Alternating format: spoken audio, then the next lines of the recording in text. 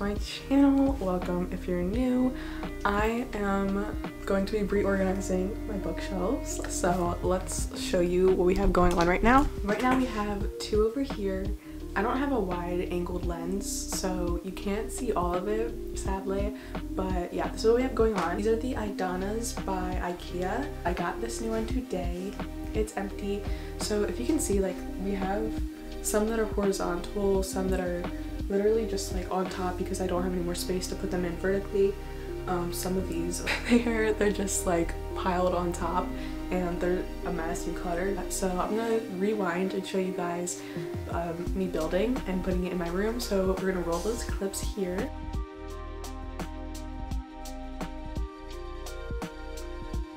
I stole this chair from the Eras tour in Philadelphia.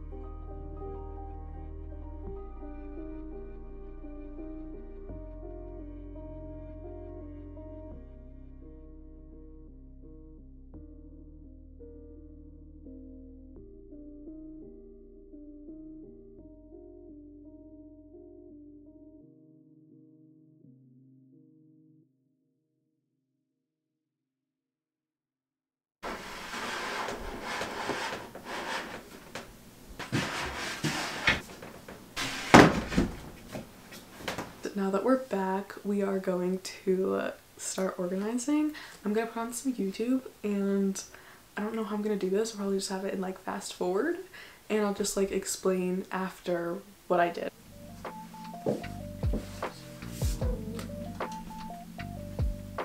So, like up here, I have all of my like Penelope Douglas, Lauren Asher, Elsie Silver, and Elle Kennedy books, but I think I'm gonna have like, oh, Anna Huang. So like Anna Huang and Lauren Asher kind of give me the same vibe, so I want their books to be on the same shelf. Elle Kennedy gives me a different vibe, so I want her books to be on a separate shelf. So I think I'm gonna do, I also don't know if I should do, like, right now I have this whole shelf is fantasy and this one's all romance, and all of my literary fiction and stuff in my classics are on a different shelf, which we're not gonna get into that because so far it's good as is. It's just my romance and fantasy that we're working with today. I don't know if I should do romance or if I should do like romance and then fantasy down here, but I kind of like the vertical organization because I used to do horizontal, but I think I like the vertical better.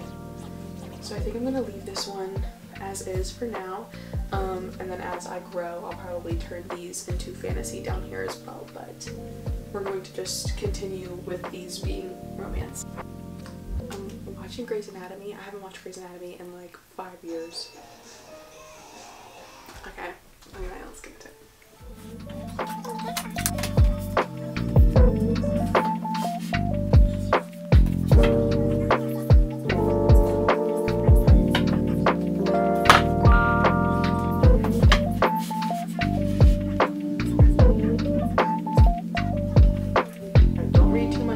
Guys, but I am going to put my Colleen Hoover on the bottom shelf. It's been center of attention for a long time, and I think I just grown out of Colleen Hoover. I don't plan on reading or buying any new books, so I think I'm just going to leave them down below. I'm not going to get rid of them because I did enjoy the books I did read, and I might read what I still have here that I haven't read. I just don't really want that to be in all of my videos anymore, and when I start filming more frequently, these bottom shelves won't be on display on camera, so I think I'm gonna just put Colleen down there. I feel so bad because I love this shelf. It just feels like very Book Talk 2022 when I first started reading. No, I started reading in 2021. Yeah, it gives me like 2021 vibes, so it's the end of an era, but I'm not getting rid of them, just moving her. You were in med school being taught by doctors. Today, you are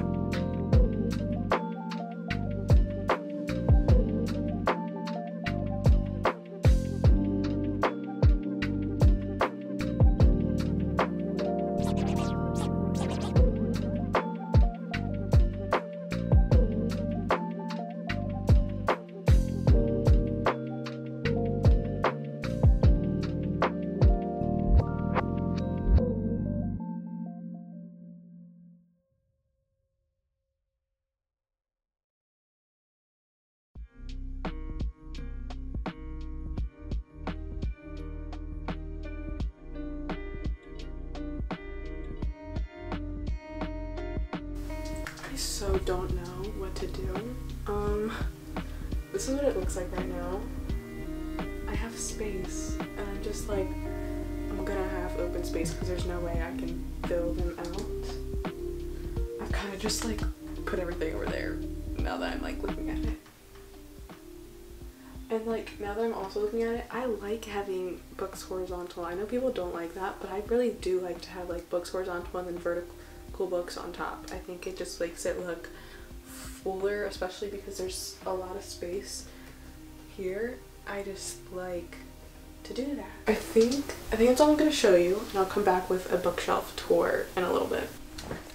It's quite literally 4 hours, 5 hours later, and it was like every 5 minutes I was not liking how I was organizing it. I finally came to a decision, like it's going to be empty. Like these 3 shelves are pretty much all empty except for like these books here, and then like all of these are gonna have space, but it might not look good on camera, but in my brain it makes sense because they're gonna be filled with books that I already plan to order in the future. I'm not gonna show you guys in depth today because it's literally 10 p.m. and there's no light in my room other than like artificial light, and I don't want to film with that. So we are going to film sometime when it's sunny, and I don't know when. The next day is going to be sunny, number one, and also the next day I have off. I work for like 8 days straight, so it's gonna be a while till I see you guys next time, but take it away, future me, I guess. So the time has come. It is a few days later. I had to work and I didn't have time because every time I come home it's like 11:30 at night. So now we have daylight, and I want to film my bookshelf tour currently as of March 2024. So as you can see, there's a lot of blank spaces, and I see that as room for growth, and it might like not look as pretty, but it's probably gonna get filled up soon in the next coming 2 years, year. Pretty much 3 shelves here that are practically empty, and then my shelf here is pretty empty, so I can add some new fantasy books because I have definitely been entering my fantasy era. So we're gonna get into it. I'm gonna show you guys these shelves, and I'm gonna show you where my literary fiction books are as well. I haven't touched them at all, like reorganizing wise, but I'm just going to show you them anyway because they are a part of my book collection. So we are going to start with my mystery shelf. I have Twilight up there just because I didn't really want it on my shelves, but I love Twilight, so it still gets its own little spot. I also have collection. I found this at a thrift store, and it was like, it was my most favorite find, and it's still my first favorite thrift find. I love that book. Anyway, here is all of my mysteries. We have most of my YA. Actually, I think up here are all of my adult mysteries, which I don't have many of, so that's why there's only like 4 or 5 of them. And then these are all of like the YA, all of my Inheritance games. This one's actually, you're like, why do you have 2 copies of this? This one's the Barnes & Noble exclusive edition, and if you haven't seen that book, I would pull it out, but I don't know why it's all the way at like the middle of that stack. That's actually really annoying. I'll find a way to display that better, hopefully soon. I was reorganizing these shelves for so many hours that like it's not perfect, but if I reorganized any longer, I was gonna lose my sanity because I was getting so stressed. So that's all of my mysteries. A lot of these are unread. I've only read like I think 10 or 12 of these books just because I'm not a mystery girly. Like I try to get into mystery, but I don't think I'm reading the right ones, so leave recommendations down below. We get into my adult fantasy, but there's also some YA. They're not organized the best, okay? It's just like what makes sense in my brain. So we have The Invisible Life of Addie LaRue, my 4th wing, the Southerners Book Club's Guide to Slaying Vampires, the Atlas 6. Just ordered that one, so that one's pretty new. And then The Night Circus. We have Powerless by Lauren Roberts and The Heart of the Raven Prince, simply because I don't really know where else to put them. Then we have my Sarah J Maas books, and I'm actually sitting right next to the Queen of Shadows. That's why it's missing from that little spot there, but I'm currently reading Queen of Shadows. But yeah, this is like my favorite shelf. It's just so pretty. I love how they all fit perfectly in the shelf. Oh, I also have this little Beauty and the Beast music box because if you know, you know. ACOTAR is pretty much like a Beauty and the Beast retelling, the first book there. With this shelf, we're getting into the YA selection, and this is kind of all YA, as where the other shelf was YA mixed in with adult fantasy. This is just all strictly YA because I have more YA fantasy than I do adult fantasy. Divine Rivals, Duology, and then we get into a Caraval and A Curse for True Love stuff. Dance of Thieves, The Daughter of the Pirate King, To Kill a Kingdom, The Cruel Prince, and The Scarlet King of Battle. I actually have not read a single book over there. That's so sad. I have not read any of those, but they're all really popular. I read the entire Shatter Me series, which is what we have going on here. That nice, satisfying stack of matching covers is Shatter Me, and I read that all last year, and I really enjoyed it. So she gets her own little spotlight there. Okay. Down here, it's a little dark, but we have the entire Grishaverse series. I have read most of them. The only one I haven't read is Rule of Wolves, and I'm simply just putting it off because it's the last book in the Grishaverse series, and I don't know if I want to end it off. I also feel like it's been too long because I read the Grishaverse books in 2021, so I think I'm going to need to do a reread before I complete Rule of Wolves because I'm a little iffy on all the details. But then we have all of my Cassandra Clare books. We have The Immortal Instruments, Infernal Devices, so we have all of those. They're all of my dystopian and middle grade books. If you can tell, we have the Harry Potter series, which I've only read the first 3 books in 2022, so I am a little behind when it comes to Harry Potter. The Rick Riordan, Percy Jackson books. On top, we have the Lightlark series, but I have it there. Then we have the Maze Runner, all of my dystopian books really. Just went through these stacks of this shelf right here, and now we're gonna go, we went down and now we're gonna go up. This shelf here, we have all of my YA books, or my YA romances more specifically. I like to keep them all together simply because they're all kind of like the same genre of books, but then again, most of the authors who strictly write YA, just easier to put them all together. I've read quite a few of these. A Thousand Boy Kisses, which was one of my first YA romances, and of course The Summer I Turned Pretty was like my second YA romance. But yeah, I kind of grew out of YA romance, so I haven't really been growing this collection here, so it's just perfect that it fits all in one shelf right now. My favorite, I can't even lie, we have the Boys of Tommen series.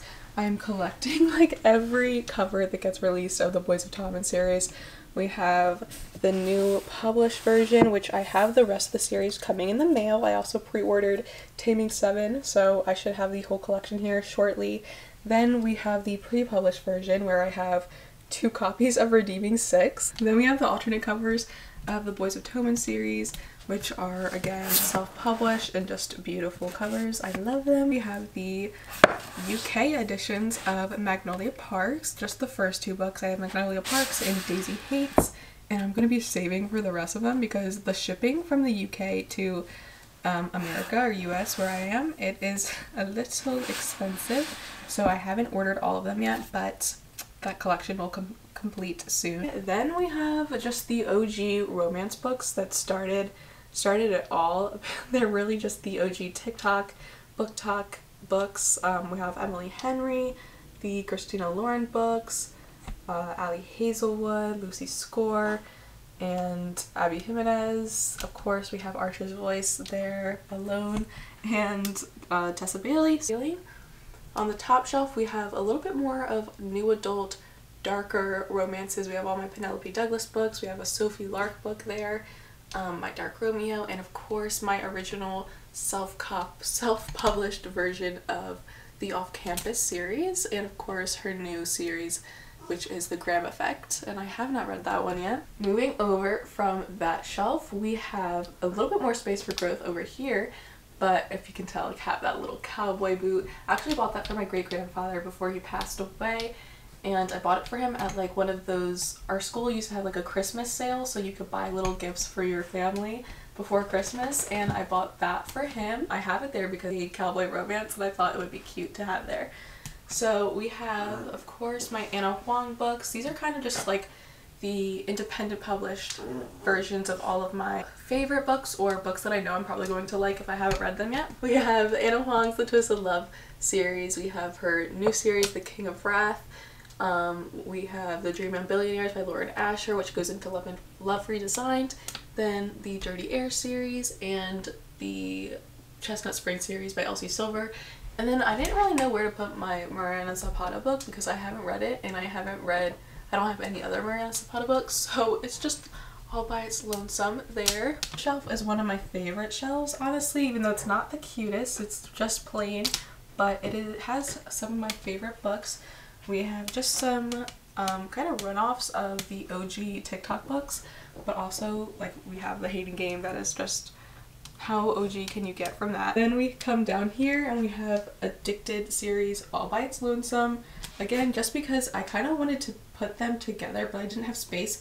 But I feel like these books give me the same found family vibe, so they're all there. Then down here we have some of my independent books because they're just longer. Like if you know, you know, the independent published versions are always like, they're like bigger in size.